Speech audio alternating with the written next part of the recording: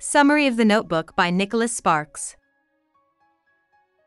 Noah Calhoun, who is now 80 years old and lives in a nursing facility in North Carolina, talks about how his final days have been filled with feelings of isolation and even anguish at times. According to most people, Noah's life has been pretty normal, but he says that having known perfect love is enough for him. Noah walks through the cold halls of the nursing home to visit a woman patient's room. She barely notices him as he sits down next to her, opens a small notebook, and starts to read to her. Now is the day that Noah hopes a miracle will happen. In October 1946, the story jumps ahead in time. Noah sits on the porch of his huge home in New Bern, North Carolina, as dusk falls. Noah is proud of the work he's done on the old farmhouse. A reporter even came to talk to him about it and take pictures a few weeks ago. A simple man, Noah likes to kayak, read poems, and play music with his neighbor Gus in his spare time. But all the while, Noah longs for a love he lost. In 1932, he spent a passionate and loving summer with Allie Nelson, a young woman whose family came to New Bern for a few months. After becoming sexually aroused by each other, Noah and Allie broke up at the end of the summer. Noah wrote Allie a lot of letters, but she never replied. He hasn't seen or heard from her since. Allie comes to New Bern from Raleigh the next morning to see Noah and tell him that she is going to marry the rich lawyer Lon Hammond, Jr. Recently, Allie read a story in the newspaper about Noah's newly remodeled house.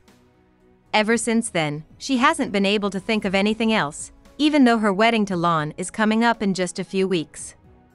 Allie came to New Bern pretending to be an antiques hunter. The story then shifts back to Noah's point of view as he thinks about the years since Allie left New Bern while she bathes, dresses, and gets her courage together to go see Noah. During the worst of the Great Depression, Noah went up north to find work. He got a job at a scrapyard owned by the kind Morris Goldman, who liked Noah.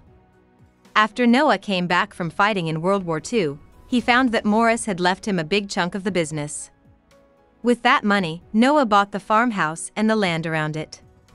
For the past 11 months, he's worked non-stop to fix up the property. Noah does his daily tasks, takes a shower, and then sits on the porch, lost in thought.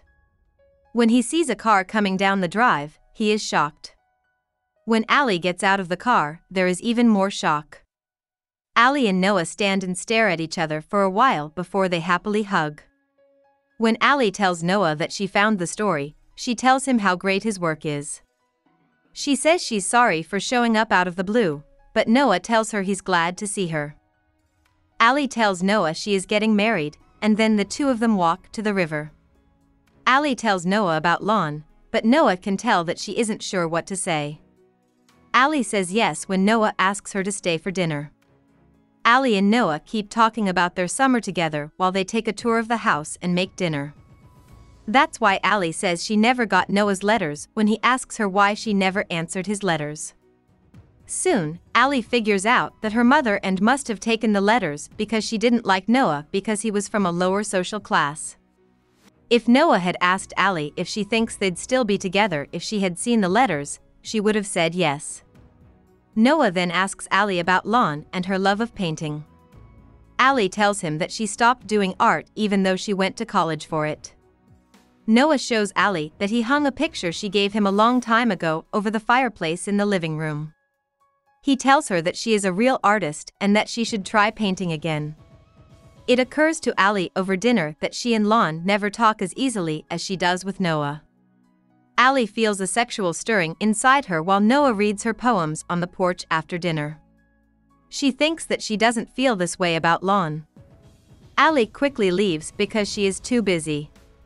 Noah asks her to come back the next day as he walks her to her car. Allie says yes and goes back to the inn, but she doesn't know that Lon has been calling her room all night.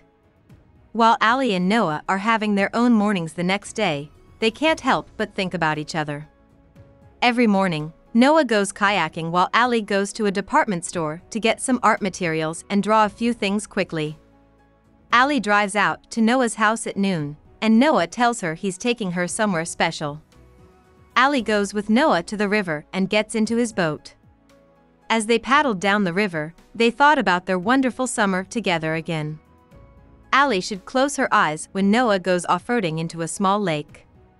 She opens them again to find that Noah has taken them to a quiet cove where there are hundreds of swans. Allie and Noah see thunder and lightning coming after they feed the birds. Even though they start to row home, the storm stops them. At this point, Allie and Noah are so wet that they can't even stand it. Again at the house, Allie and Noah sit by the fireplace with a drink in their hands and talk about the summer of 1932. Allie asks Noah if he remembers having sex at the end of the summer. They both can't hold back their feelings any longer. The two are so in love that they have sex by the fire. At the same time, Lon asks for a break in the case he's working on back in Raleigh. He tells the judge that he needs to take care of important business over the weekend. The judge tells him to be back by Monday at 9 a.m. Lon agrees to do what the judge says and quickly gets into his car to start the trip to New Bern. Allie and Noah are in the kitchen the next morning when the doorbell rings. When Noah goes to answer it, he is shocked to see Nelson, Allie's mother. Noah opens the door for and sits down with her in the living room with Allie. And tells Allie that she has been noticing that Allie has been acting strangely for weeks and knew it had to be because of the story about Noah. And tells Allie that Lon is on his way. He called the house last night, very upset because he knew what Allie was doing in New Bern. And tells Allie to follow her heart as she decides what to do with her life before she leaves. She gives Allie the letters from Noah. Noah asks Allie what she wants to do after and goes. She tells him that she doesn't want to hurt or upset anyone. But Noah is adamant that Allie should do what she wants and live a life that doesn't make her constantly think about the past and what might have been. Noah tells Allie that he knows she won't stay when she starts to cry. He helps her get into her car and walks her there. He tells her he loves her before she starts the car, but Allie doesn't look back as she drives away. The whole way to the inn, Allie keeps crying. She sees Lon's car in the parking lot when she gets there. As she thinks about what to say to Lon, she turns off the car and reads Noah's last letter to her, which is from March 1935. Allie reads Noah's last note and finds that she knows exactly what to say. She walks into the inn with a plan. In the future, the story goes back to the frame story. Noah closes the notebook when he's done reading it. His female friend, who we now know to be Allie, finds the story comforting and asks Noah if he wrote it himself. Noah says it's true, even though he didn't write it. Allie tells Noah she wants to ask him a question but doesn't want to upset him, so she asks him who he is. Noah gets lost in his thoughts as he thinks about the wonderful life he and Allie built together. Allie is a famous painter and has 4 children and many grandkids. But most days, her Alzheimer's disease keeps her from remembering any of this. But Noah still reads to Allie every day to help her remember things and spend some quiet time with her. In his free time, Noah likes to read old letters and look at old pictures to remember good times. Allie agrees to go for a walk when Noah asks her to one day. As they walk around the nursing home grounds together, Allie keeps asking questions about the story and about Noah's own life. Allie tells Noah that she thinks she has a secret fan because she often finds songs and notes in her coat pockets or under her pillow. Allie's room is set up with a candlelit dinner for the two of them, and Noah laughs as he takes her back up. There is a lot of love between Noah and Allie, and the nurses want to help him win her heart every chance they get. As Allie and Noah eat dinner and listen to music on the radio, Allie tells Noah she loves him and has always loved him. They have a couple of wonderful hours eating and talking together, but soon Allie starts to fade away again. She starts to scream for help and can't recognize Noah. The nurses come down the hall, drug her, and take Noah out of her room. Noah goes through a few lonely, foggy days without Allie. One morning, he is going through old letters again when he feels pain, goes numb, and loses his sight. He knows he is having a stroke. Noah has been intubated and going in and out of awareness for 2 weeks. He is now finally ready to go back to the nursing home. He loses himself for hours in old letters, pictures, and memories on his first night back before stumbling down the hall to Allie's room. He has missed her so much.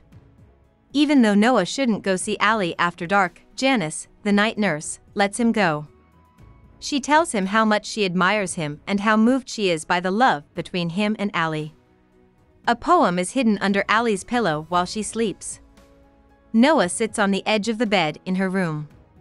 It's impossible for him not to touch her face. Allie wakes up and faces him. Noah is scared that she won't recognize him and will start yelling. But she smiles, calls him by name, tells him how much she's missed him, and starts taking his shirt off.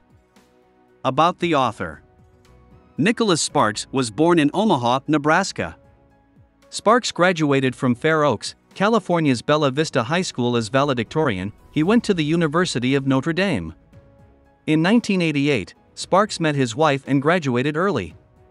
Soon after that, they moved to New Bern, North Carolina. Sparks wrote his first book, The Notebook, in his free time while working in the pharmaceutical business. It was set in the town of New Bern. Sparks was a new writer when he sold The Notebook for an advance of $1 million in 1996. The book went straight to the top of the New York Times bestseller list in its first week. This was the start of Sparks's famed career as a romance novelist. Sparks has written more than 20 books, including 11 New York Times bestsellers like A Walk to Remember, Nights in Rodanthe, and The Last Song. Many of her romantic books have been turned into movies. Sparks lives in New Bern, North Carolina. Hope we summarized it fully and you liked it. Please hit the like button and subscribe to our channel so that we are motivated to create more videos.